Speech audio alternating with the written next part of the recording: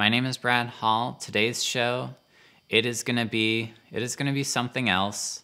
I've got with me the Michael Air Jordan 1 UNC or Obsidian. I've actually got 3 pairs of them today, and later on, I am gonna be comparing the leather on all 3 of them. Before I get to that, I'm gonna be talking about the shoe.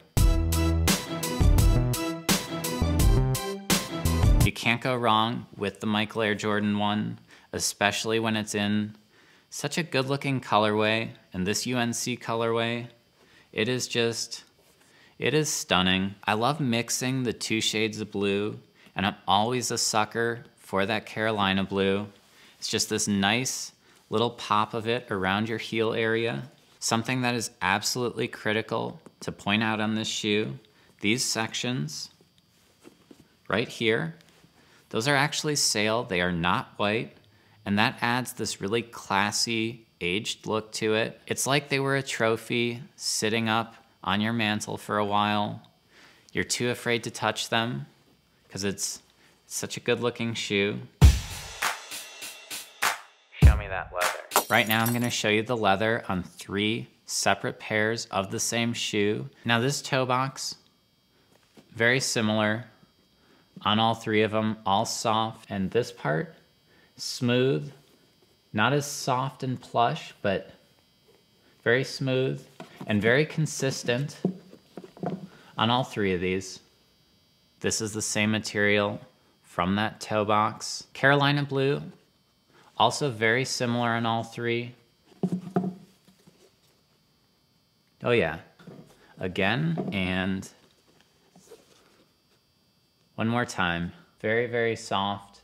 And it's got a lot of texture, a little less texture, but still textured.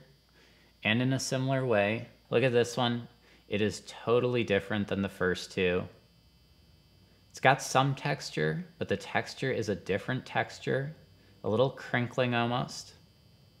And then there's a lot more smoothness going on. So this is a smoothie. This one, for comparison, not as smooth. So what exactly does all this mean? Just looking at them, I can't say that one is a better quality than the other, but they do look dramatically different. So I think it's really important to keep that in mind when you're gonna style this shoe. I mocked up a couple of looks based on what I would think about when styling. Contrast is always important, so if I went with the smooth, I would go with a textured pair of pants, maybe a wool, maybe a corduroy, maybe something else. And if you got that more textured pair of leather, I would go with something smooth. So it was great to have the Michael Air Jordan 1 UNC.